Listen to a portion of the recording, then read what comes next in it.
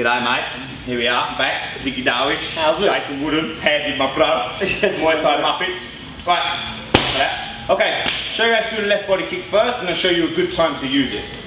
So when you make the left body kick, I want you to switch, okay? Don't jump too high though. Just a little shuffle, turn the right foot out. Left hand across the face and you use that, swing, turn the hips all the way around. Boom, right hand goes up. Okay, that's how you do the left body kick. A lot of you will probably know that already. Best time to use it is when somebody walks in. As soon as they step, you make the kick. So you and your partner, he stands a little bit out. When he steps in, boom, you make the left kick. It's going to be difficult to get any shots off, especially if someone prefers boxing. So that's how you practice the drill.